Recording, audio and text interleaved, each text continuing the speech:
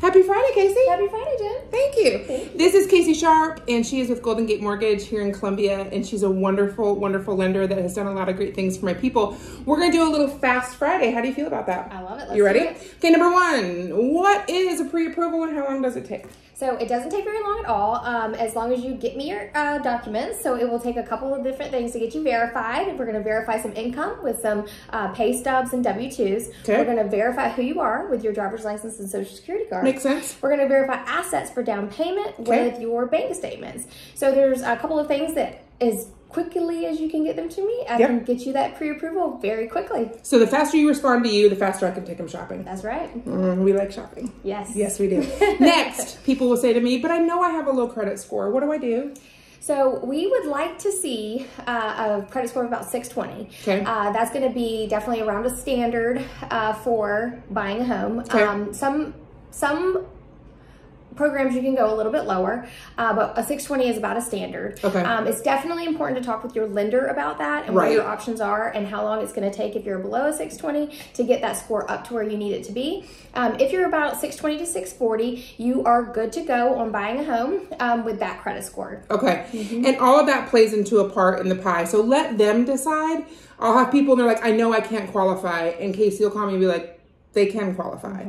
So don't assume anything based upon what news program you're watching or social media post you might be seeing about the home market. Down payment, what is it? How much do I need? And do I have to have it?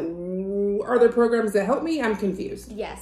So that's a great question. So down payment generally is about 3 to 20%. It's going to be based, it's a lump sum that you put down that's based on the percentage of the purchase price. Okay. There are some programs that are 0%. Sometimes you'll qualify with a VA program for a 0% down, but typically you're looking around 3 to 20% down. It is best to talk to a lender and see what you're going to qualify for and what the best program for you is to determine what your down payment would be. And it's not always a bag of cash that you have in the bank. It might come from other sources, such as? Correct. You could get a gift that could come from a family member or an employer. That's definitely a great question. Yes. Okay. So it can be, because people will hear, I know I can't move money or receive money while I'm trying. Let them talk to you about that. If that's not in her world to answer, she's going to point you in the right direction. But we did a closing today where I saw a line item for a gift. And that was on there as their down payment. So don't think because you don't have this huge amount of money sitting around that you cannot buy a home. That's kind of a misnomer that we see all the time. The most important message is talk to a local lender. Local matters. We're going to talk about that next Fast Friday, is why local matters.